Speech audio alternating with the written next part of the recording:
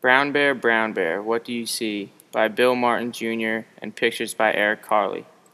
Brown bear, what do you see? I see a redbird looking at me. Redbird, what do you see? I see a yellow duck looking at me. Yellow duck, what do you see? I see a blue horse looking at me. Blue horse, what do you see? I see a green frog looking at me. Green frog, what do you see? I see a purple cat looking at me. Purple cat, what do you see?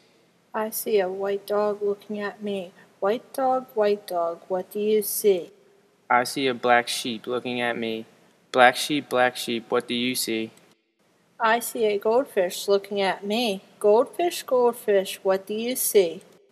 I see a teacher looking at me. Teacher, what do you see? I see children looking at me. Children, what do you see? We see a brown bear, a red bird, a yellow duck, a blue horse, a green frog, a purple cat, a white dog, a black sheep, a goldfish, and a teacher looking at us. That's what we see.